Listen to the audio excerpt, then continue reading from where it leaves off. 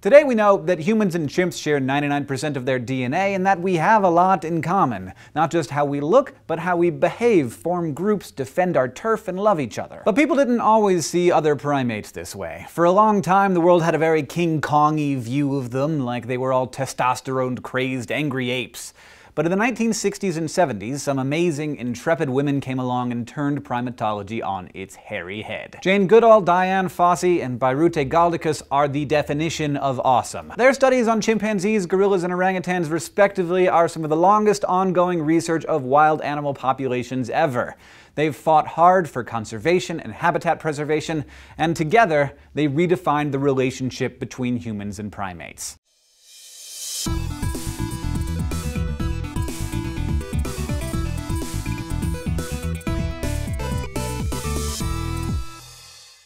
Jane Goodall was born in London in 1934, and from a young age she professed an intense interest in animals. While other little girls were brushing dolls and staging tea parties, Goodall was reading Tarzan and Dr. Dolittle and sneaking into chicken coops to see where eggs came from. She dreamed of someday living among wild animals and was lucky to have an awesome mom who encouraged these pursuits at a time when few ladies were involved in science. When she was 23, Goodall joined a friend on a trip to Africa, and there she met the famous paleoanthropologist Louis Leakey and his wife Mary. At the time, the Leakeys were pioneering the study of human origins, strongly supporting Darwin's assertion that human evolution began in Africa, and believing that the more we looked at the past, the more we could learn about our connection to primates. But little was known about wild ape behavior at the time. Louis Leakey was impressed by Goodall's enthusiasm and energy, so he took her on as an assistant and asked her to spearhead a new study on chimpanzees in Tanzania. In the summer of 1960, she arrived at the study site in Gombe. It took a while for the shy chimps to get used to her, but soon enough, Goodall was blowing minds with her discoveries, like that chimps eat meat. At that time, everybody thought chimpanzees were vegetarians until one day she saw a chimp munching on a baby bush pig and sharing it with his lady friend. A few weeks later, Goodall observed something that was truly revolutionary. She watched two chimps strip leaves off of stems and jam the stems into a termite nest, pull them out, and lick up the tasty termite treat. This meant not only were primates using tools, they were essentially making them as well. Until then, anthropologists had defined humanity by its ability to make tools, so when Goodall called up Leakey and was like, "You're not gonna believe this," Leakey famously responded, "Now we must redefine tool, redefine man, or accept that chimpanzees are humans."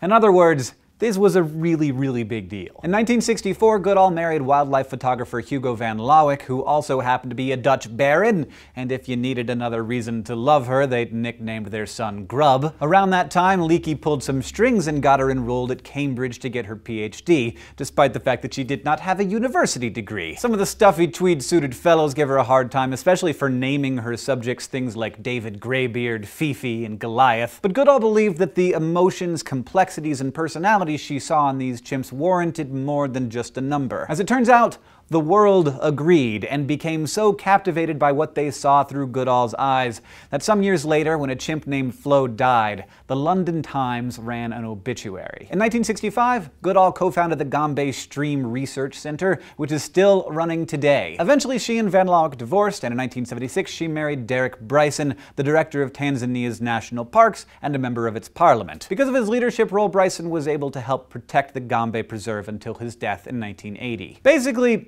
Goodall and her colleagues blew the lid off primatology. They saw behavior that no one had documented before: cooperation, altruism, sorrow, joy, cruelty, and paved the way for primatologists like Dian Fossey. While Goodall was getting established at Gombe, Dian Fossey was spending her life savings trying to get to Africa. Born in San Francisco in 1932, Fossey had a much different childhood than Goodall. Alienated by her parents, she grew up as a loner, turning to animals, be they goldfish or horses, for love and acceptance. Her family wouldn't support her pursuit of a career in biology, so she eventually received a bachelor's degree in occupational therapy and moved to Kentucky to work at a children's hospital. For the next 10 years, Fossey worked as a therapist with sick children and lived on a farm, tending to livestock in her free time. Though she loved living on the farm and working with children, it wasn't enough for her. In 1963, Fossey borrowed a year's salary worth of funds and booked a 7-week African trip. That was where she first met the Leakeys, and when she reportedly broke her ankle at their camp and puked on some fossils. On the last stop of her trip, she followed a tracker into the Ugandan jungle and saw a band of elusive mountain gorillas for the first time, and she was hooked. Fossey returned home, paid off her debts, published some articles in the local paper about her trip, and bided her time. When Leakey came to give a lecture, Fossey tracked him down and was surprised to find that he remembered her, probably because of the busted ankle and all the ralphing. Still, he saw in Fossey something like what he'd seen in Goodall, and though she had little expertise, he asked her if she wanted to come help study gorillas. But, he told her, she had to have her appendix removed first as a precaution, telling her tales of people who had died horrible deaths of appendicitis in the bush. So she had the surgery, only to be told later that Leakey suggested this mostly to gauge her determination. Ha! What? It's a good one, Lewis. Yeah. So in 1967, at age 35, Fossey headed to her field site in Rwanda. Soon, she founded the Karasoke Research Center and was sleeping in a tiny tent, eating canned food and spying on gorillas. Like Goodall, she initially had a hard time getting close to her subjects. Then she started imitating their scratches and grunts, chewing celery, knuckle-walking, and acting like a submissive, hairless albino ape. Living the dream. Once these animals were used to her presence, she could start to really observe them, identifying individuals by their distinct nose prints, a practice famous biologist George Schaller instituted a few years prior in his pilot gorilla study. Much like Goodall, Fossey worried that she wouldn't be taken seriously until she had the proper credentials, and she eventually earned her PhD from Cambridge under Goodall's same advisor. During it all, she led a disastrous personal life littered with affairs, hard drinking, pistol packing, and chain smoking. If nothing else, the woman was passionate. Back at Karasoke, her focus shifted from research to protection against poaching. Gorillas were often caught and killed in snares intended for other animals. Sometimes poachers kidnapped babies for the exotic pet trade, and because adults will defend their families to the death, the resulting carnage was often brutal. Gorilla heads, hands, and feet were even sold as grotesque trophies, including as ashtrays. The locals started calling Fossey the woman who lives alone on a mountain.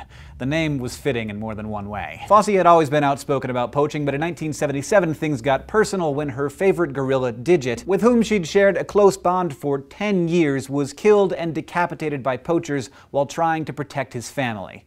Fossey declared war. She set up the Digit Fund to raise money for what she called her active conservation programs, but soon took matters into her own hands, destroying snares, intimidating, attacking, and arresting some poachers, allegedly holding cattle for ransom, even burning down hunting camps. She also opposed revenue-generating tourism because she'd seen gorillas die from diseases transmitted by humans. Needless to say, she didn't make a lot of local friends. Fossey saw herself as a warrior protecting her family, and whether you see this as admirable or misguided, she was fearless, and it eventually killed her. In 1985, just after Christmas, Fossey was brutally murdered by machete in her cabin. There are many theories surrounding her murder, but the case was never entirely solved. Her last journal entry read, "When you realize the value of all life, you dwell less on what is past and concentrate more on the preservation of the future." She's buried at Karasoke, next to Digit. Like Goodall and Fossey, Birute Galdikas loved animals from a young age. As a girl, she snuck around in the woods, quietly observing wild animals doing their thing. Particularly curious about human evolution and the great apes, she studied biology and psychology in college. By 22, she was working on a master's in anthropology at UCLA, when who should stroll into her life but, you guessed it, Louis Leakey. With some solid street cred and admiration for Goodall and Fossey, the ginger-haired Galdikas convinced Leakey to help her get a study going on ginger-haired orangutans in Indonesian Borneo. Friends, professors, and haters at large told her that it couldn't be done, that orangutans were too solitary, too elusive, and that they lived in nasty swamps and jungles too thick to walk through, and that the isolation would drive her insane. They didn't appreciate what can happen when you tell a really determined person not to do something. They'll prove you wrong. Very wrong. Since arriving, and I'm sorry if I pronounced this wrong, at Tanjung Puting Reserve in Borneo, Galdikas and her colleagues have made over 100,000 hours of orangutan observations.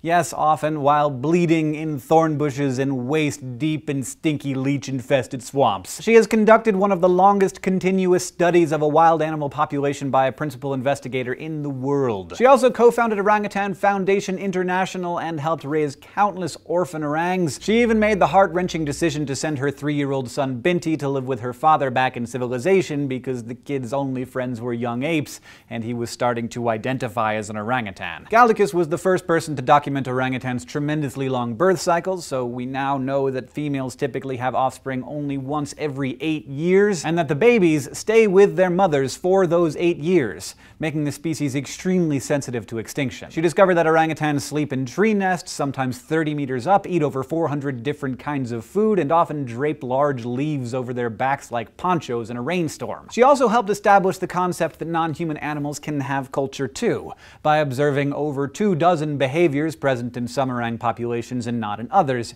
indicating these behaviors were passed down and learned through generations. Galdikas still spends much of her time at the reserve with her husband, Borneo native Pak Bohap. She is the only non-Indonesian recipient of that country's highest honor for environmental leadership. In the end, what Goodall, Fossey, and Galdikas did was hold a fuzzy, apey mirror up to humanity. They showed us that we are not as special as we once thought, and that many of our behaviors are not uniquely human. Our primate relatives are complex, they are capable of cooperation and cruelty, of sorrow, happiness, altruism, and observation, just like humans. These people followed their hearts. They thrived in some of the most remote, difficult, and dangerous wild places in the world. They never gave up. They brought something new and vital to the field, asked different questions, offered new perspectives. Primatology has a far greater representation of women than many other sciences, largely because of these women.